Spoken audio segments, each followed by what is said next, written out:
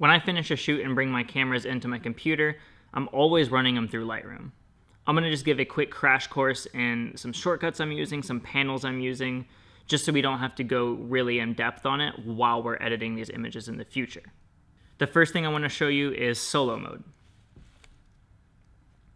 So if I open up all these, you can see it is just making a very long scroll bar, and that's really annoying to go back and forth between. So if you click solo mode on here, boom, consolidates it, and if you open up one, all the other ones close. That's gonna save you a lot of time scrolling. And to save you even more time, there is a way to open each panel with a shortcut, and it's simply Command and then 1 through 9. Or if you're on a PC, it's probably Control. I don't use PC, I don't know. But I'll just show you here. If I hit Command 1, that opens up Basic Panel, 2, Tone Curve, 3, HSL, 4, Split Toning, and the list goes on, 6, 7, 8, 9, 5, 6, 7, 8. For the sliders that don't have main shortcuts, I use this all the time. I don't think I ever click on the side panels, actually. I'm always using shortcuts. It's just fast. So speaking of shortcuts, my favorite and probably most used ones is the ones that target the HSL panel. If you come into the panel and click this little circle right here, it gives you this little cursor. So as I go over the image, you'll see if I hover over his shirt that's yellow/orange, on the side right here in the saturation panel, it's gonna light up that orange. And if I click and drag, that's not the best example, but I'll show you the sky as that's gonna be a bit more prominent. Click the circle, click the sky, and boom, it's gonna be targeting that general gamut of blue, that color. And it gets even better. There's a shortcut for all that. And on Mac, it's Command-Alt-Shift, S for saturation, H for hue, L for luminance. So if I wanna brighten up my sky, desaturate it, and make it a little bit more of a teal cyan color, I can just go Command-Alt-Shift-L for luminance, bump it up like that, Command-Alt-Shift-H, target the hue, click on the sky, and drag it more to that teal color, and Command-Alt-Shift-S to just desaturate it a little so it's just a teal tint and not super prominent in the saturation, just taking a bit more color out of it, adding a bit more gray. And let's say I made it a bit too teal, just go back, Command-Alt-Shift-H, and just change it like that, and maybe have it a more purple dramatic color. Super nice, super easy. I am constantly hitting those in Lightroom, so that is one you should really know. I don't really know what to call this next one, but I'll just show you what it does. So if you click on any of these words, we'll click on exposure because that's the one I always have it on. You notice it says modify exposure with plus and minus keys. So if I want to modify the exposure, I'm going to click the plus and the minus keys. I'm using this just as often as I'm using the HSL panel shortcuts, and it is a staple in how I edit. So if I'm looking at this image and I see that it's a bit too dark, I just hit plus and bring it up. And if I want it to go up more, you can hold Shift plus, and you can see it goes in bigger increments. So very, very useful, and I'm constantly adjusting my exposure that way. Same goes with any of these other options. So if you want it on temperature, you can click temperature.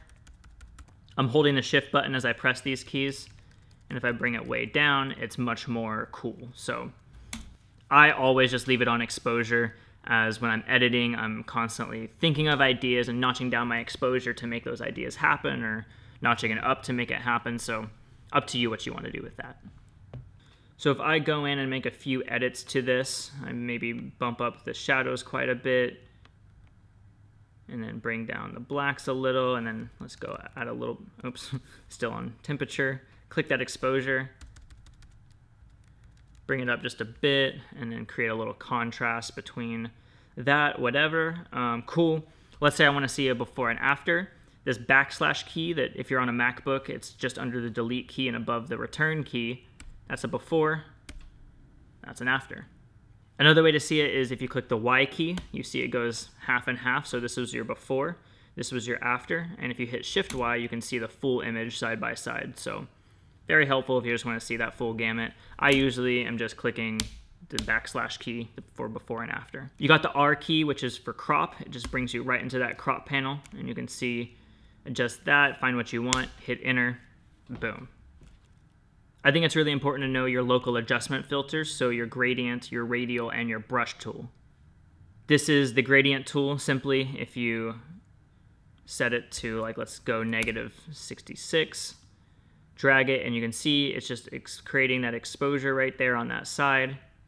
And if you hit the O key, you can see right where it's affecting, so you can see it affects it pretty heavily up until that center point on the right side, and then it gradually falls off as it goes to the left. So I'm constantly using these in my edits, and the shortcut for that is M. So if you hit the M key, you see it pops up right here, and then you can just go into it right there. If you want to make a radial filter, like let's say I want to target Isaac, I'm going to hit Shift M, and you see it selects this right there. I'm going to make a circle around him, and you see he gets darker there. I'm going to bump up the exposure a bit, because let's say I want to make him brighter. Obviously this is a very terrible looking edit, but just to prove the point of what this does, it's going to look terrible for a sec. It looks super overdone. Same thing as the gradient filter. You can see where it's affecting by clicking the O key. You see that green area is where it's affecting. One useful thing to know about the radial filters is the invert tool. So if you see this check right here, you see it's currently affecting him. If I uncheck it, boom, now it's affecting everything outside that circle. So here's our circle, and if it's not inverted, it's affecting everything around it. You invert that sucker, boom, it's affecting everything within it. So really helpful in doing some just decent local adjustments. You'll definitely see some of that in my editing, I'm sure. And then of course the brush tool, you hit K and it brings up this. We'll target Isaac here. Notice when I just brush, it kind of goes over and it's overlapping in the sky. I'm going to hit Command Z to undo that, and if you hit Auto Mask down here, you can mess with these settings to make it a bit better. I personally have never really messed with them too much, but I'm sure it could help. Now if I click that with the Auto Mask on, you see it isn't overlapping into the sky so much anymore. It sticks to whatever you clicked on first. So if I clicked on, let's say, the sky, and it gets closer to Isaac, see it almost, I mean, obviously it hits his top of the helmet there, but that's because some of the sky area is the same color as his helmet, and it thinks it's trying to do that. But let's say I target the sky here, you see it almost just goes around his dirt bike handle. So having that auto mask, very helpful. However, sometimes it's not helpful, and if you need to quickly turn it off, you can just hit the A key while you're in the brush panel. You can see it clicks on and off there. So that's local adjustments, and the next is the curves panel. Hit Command 2, that's the curves panel, and if you don't know what curves is doing, it's essentially just affecting the exposure values, at least in this RGB channel. So picture this being dark, this being light, and this just being the current level it's at. So let's say I wanted to make everything brighter. I can click, drag up, drag down, cool. But a lot of times I am just clicking spots in it, and then let's say I want to adjust the highlights. If I just come up here and click that and do it, it's just going to adjust the whole thing. So you kind of have to put placeholders down. So I'm going to click those placeholders, and I can adjust the sky accordingly. And as you saw me click those, you probably noticed that wherever I click, it jolts down to or up to wherever I click. I'm going to undo that. I'm going to hit Alt. Big moves here. Hold Alt, click it, and you notice it's just falling on the curve panel and not changing the curves at all. So that is super important to know, because if you keep clicking it and making more points, it's just going to just make everything freaking crazy. So generally I'll go Alt, click on the bottom left one here, click a middle one here, and click a top one there, and then I can just adjust that freely. One thing I'm doing here too is if I click this and then I drag, it's very dramatic. I don't really like to do big dramatic swoops like that. So again, if you hold Alt and you already click a point that's there, it's a lot more easier. And notice it moves left to right too. If I don't want it to move left or right, I hold Shift, and it locks it in place, up and down. So then you're just moving that up and down. And I'm pretty much 95% of the time, well, 100% of the time I'm holding Alt, and probably like 90% of the time I'm holding Shift and just going up and down. So just like the HSL panel, when you come in here and hold Command Alt Shift S, remember it brings up that little nugget right there, and you can target stuff. When you're in the curves panel, you can do the exact same thing. So Command Alt Shift T. Don't know what the T stands for, but that's what it is. Notice as I drag this around the image, you see that little dot like scooting up and down that curves line. So if I move it closer to the shadows, you see it goes down to the shadows. If I move it closer to the highlights, you see it goes up in the highlights. So let's say I wanted to, let's say I didn't have a highlight point already. So I go Command Alt Shift T.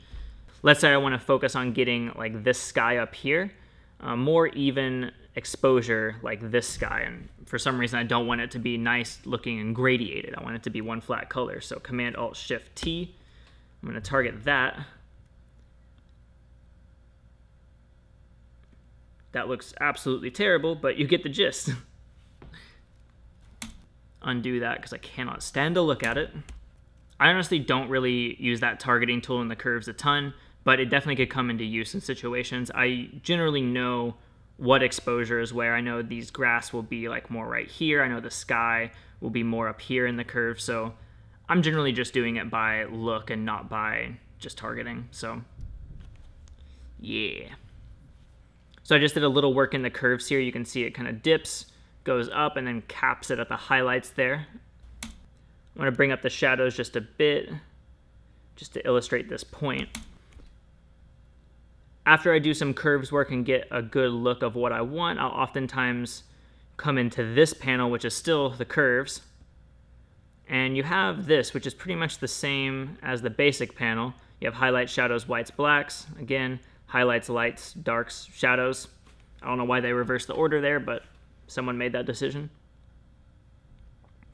So if I target shadows, it's going to do a little work there in the curves. Maybe bring that down too with the darks. Really make those highlights neutral if I want to, but also make them brighter. You can see how it is targeting this area with the highlights, and the lights targets this whole big area. So it's kind of like local adjustments and then more local adjustments. I'll do subtle work in that tab, but it's just important to know about, I think, because if you're really struggling with an image, like if you like where it's at, but you want to variegate your shadows more, like bring in a little more contrast in your shadows, you can come in here and really just nuke it, man. So last thing in the curves panel, I will just let you know I use the curves quite a bit in my editing, especially when you get into Photoshop. But I really wanted to show you the red, green, blue. I'm really not going to go into it too much because it's very subjective to each image, but I'm just going to show you what it does, and when I'm editing, we'll probably talk on that a little bit more. So come into the red panel, and the same thing. So if I am wanting to target my shadows, boom, maybe like the midtones right here, boom, and then maybe create a highlight one there, boom. It's acting the same way as the exposure value curve. If I'm wanting to add more red into my highlights, I'm going to come up here to the highlights and push up on the red. You can see it creates a gnarly reddish magenta looking thing against that blue.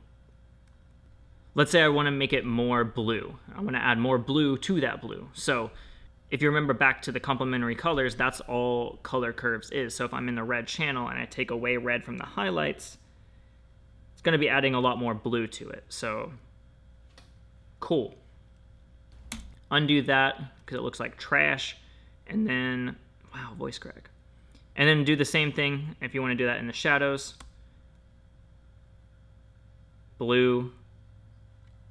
Adding red. I'm going to come into the green panel and just show you generally what it does. Add green. You go up. Cool. Undo that. If you want to take away green, it's going to take it away and make it more of this magenta color. Again, going back to that contrast in colors, I mean, if you look at the tint, that's exactly what the tint is doing in a way. What curves is doing is giving you the ability to target a little bit more locally versus the entire image. Come into the blue panel, the last one here. I'm gonna click, drag up to add blue. You can see it adds blue, and the same thing, if I take away blue, it makes it more warm. It adds that yellow aspect to it. And if you remember, come back to the basic panel again, your temperature, your contrasting colors. You got the warm, you got the cool. That's all Curves is doing, and you'll see I use it a lot. The very last thing I want to cover in Lightroom is the lens corrections panel. Sometimes I will click this lens correction profile. In this case I did because it was very dark and I shot this at 2.8, and without it you can see a very heavy vignette. I do usually like a vignette, but you can see I just kind of took it down a little bit there, so it still had some, but it wasn't like just heavy. Probably put it somewhere like right there, but mainly the part I'm using in the lens correction tab is the manual. I guess this is more of a two-part thing. You have the lens correction tab and the transform tab. So if I come into distortions, even though I already fixed it here in this panel, I like to just do it to my eye and like what I think is pleasing. So I'm going to come into distortions and just kind of figure out where I want it. Boom. Notice it really adjusted the crop there. If I undo it, you see it brought it way down, and that's because earlier when we went into that crop panel, hit the R key, I constrained it to image, and you can see the image is kind of bowing right here because it is distorting it. All I'll do is just like work with it and adjust my crop accordingly. I don't really like that look though, so I'm just going to undo that altogether. Maybe make it a little more subtle, Command 6, back into it, like that. But really the main part is the transform panel. And this one's already composed pretty well, so I probably wouldn't do too much to it. But to make it even more even, I'm going to go Command 7. We can look at, you know, this side versus this side. And maybe I want it to be a bit more even. So I'm going to adjust the horizontal a bit. So that's the before, and that's the after. Very subtle, but it just kind of shifts it in the right direction. At least to my eye, it looks pleasing. I'm going to rotate it a little bit, so this side's more even with this side. And then you can come in here to the vertical. I shot this below Isaac's waist level for a reason, because I wanted it to look like he was up high and mighty, but it does kind of distort it back a little bit, so it almost looks like I shot it at a low angle. One way to fix that is just change this vertical, like so. And so Command Z, undo, redo. That's before and after. I'm just going to do a few changes here real quick, and then I'll show you the before and after of it.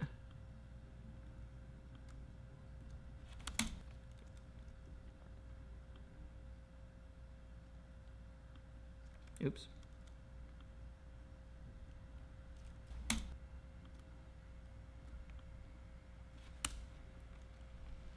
Cool, so I'll show you without the lens corrections and the transform tool.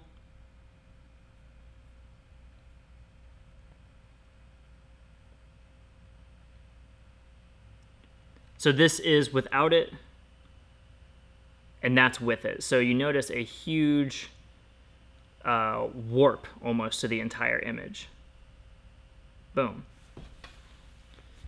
That's just a bit more pleasing to the eye. It's obviously very subtle, and probably I would be the only one to ever notice that, but I think it's really important, and it's something I do in all my images. And so for the sake of saving time and editing, I probably won't be going into the transform panel every single time and showing you what I'm doing, but just know I'm doing a bit of that to my image pretty much every single image I ever edit. So boom, that's the quick crash course in Lightroom, and with that, let's actually edit a few images in Lightroom. Let me make sure that's what's next. Yes, that is exactly what's next.